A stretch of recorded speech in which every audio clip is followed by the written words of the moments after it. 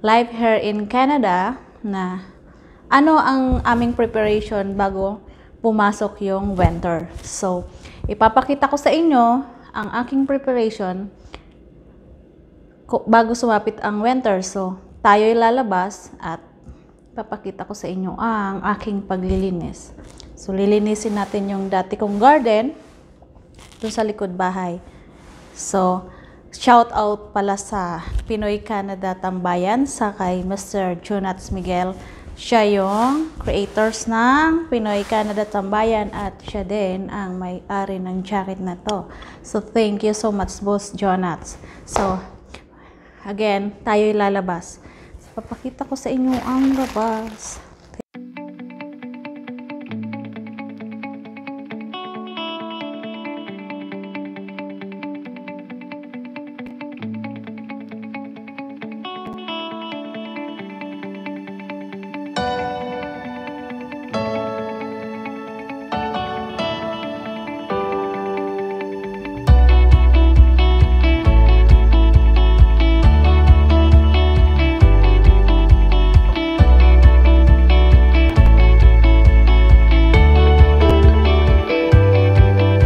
So guys, last November 1st o November 1, nagparamdam na si Elsa.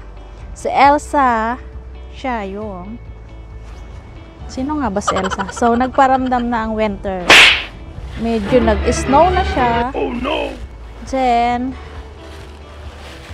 talagang kumapal yung snow dito sa buong paligid. Pero yung type kasi ng snow, medyo mabilis lang siya matunaw. Kasi malakas din yung hangin. So, as of now, wala na siya sa ground namin. Ayan ang makikita nyo mga dahon. So, ang aking gagawin ay plano kong tanggalin yung aking pinagardenan. So, ito. Punta tayo dito. So, kung natatandaan nyo sa mga old videos ko, may garden ako. So, ito naman, plan ko for today. Aalisin ko tong mga empty container. Sayang yung kamatis. Dami kong kamatis na bulok. So, hindi ko na nakuha. Namatay na sila. Sorry naman. So, yun ang gagawin natin today. So, iyon yung mga preparation dito. So, kung dito kayo sa Canada, guys, nakatira, kailangan yung paligid ng bahay nyo malinis. Kasi, nagkakaroon ng penalty. So, yung mga ganyan, ayaw yan makita ng... Ito guys, medyo mahangin. Hindi ko alam kung paano ko patatayuin yung aking stand ng phone. Oh God. Baka makita ko padpad na to habang nagbibideo ako. So, for now, mag-gloves muna ako. Oh! Oh! Oh no! Friendly.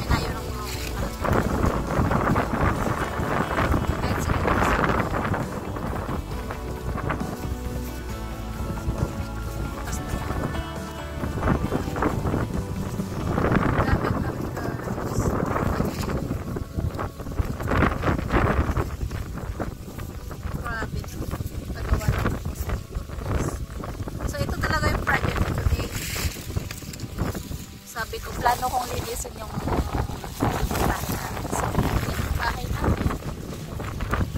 So, let's start tayo.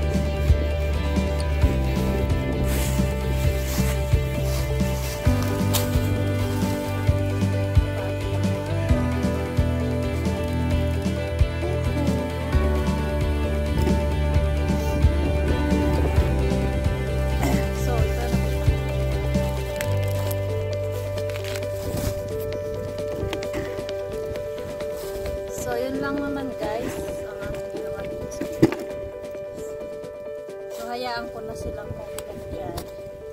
Kasi next year, dyan ulit ako magtatanim. So, mataba na ulit yung lupa niya.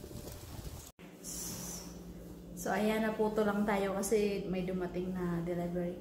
So, ayan guys. So, thank you guys sa mga nag-subscribe ng channel ko. So, sa mga hindi pa nag-subscribe, gagawin nyo lang po, like nyo lang yung like button and subscribe and hit the bell button para sa inyong notification sa mga bago kong videos. Sana po ay huwag niyong kalimutan mag-comment below. Then, pwede po kayong mag-comment kung anong gusto niyo pang ipapagawang video sa akin. So, comment below in the comment section. And once again, thank you so much. And this is your Ate Khimmi here. This is my real life here in Canada. So, thank you so much and bye-bye.